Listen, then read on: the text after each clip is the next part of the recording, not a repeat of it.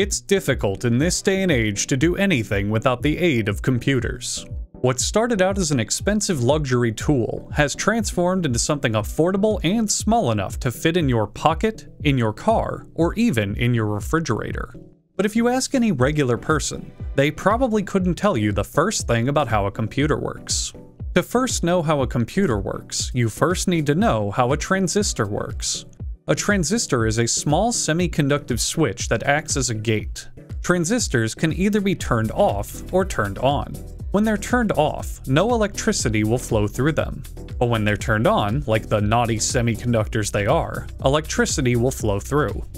This means if you hit a transistor gate with an electrical signal, you could measure whether or not the electricity continued to flow or stopped. In other words, you could see if the transistor was on or off. Suppose you labeled an off transistor as 0 and an on transistor as 1. If you had very large amounts of incoming electrical signals, you could theoretically use them to perform math to calculate anything imaginable. This is the basis of how computers use the binary number system, and count using just zeros and ones.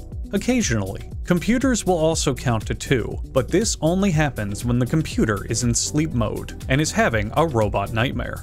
The most important piece of any computer is the calculator punching unit, or the CPU. The CPU has millions, billions, or potentially zillions of transistors in it, and uses all of them to perform very complex mathematics very quickly.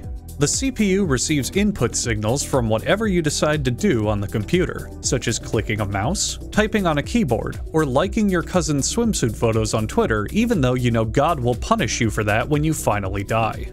From there, the CPU takes your input signals, runs them through its wide array of transistors, and forms complex sentences. Those sentences could be something like, "Hey, show this video on the screen," or "Why the fuck hasn't Steam opened yet? I was told to open it like 4 minutes ago. Hurry up and divert 100% priority on the opening this fucking thing."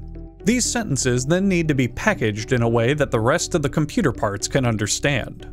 Most other components to a modern computer are too dumb to understand the English language, and far too dumb to understand the robot language of the words beep and boop said at different octaves. To get around this, high-end processors are also installed with a plain language chip, which converts the overly flowery language of the lightning-fast CPU into phrases the rest of the hardware can work with. For example, a plain language chip may translate, "Hey, turn the case fans up by about 20%, into, "Oi, fuck, it's fucking hot, crank the fans a smidge," and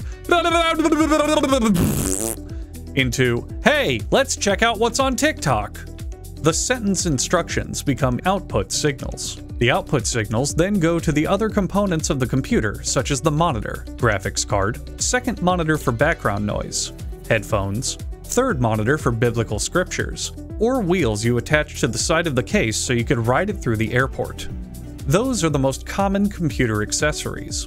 But if you happen to have something weird and impractical like a printer, it would apply to that as well.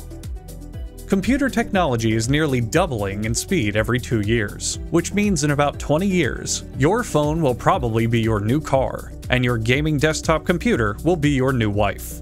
Scientists estimate that the world's smartest computer could potentially perform calculations from Algebra 2 textbooks, which everyone knows is impossible.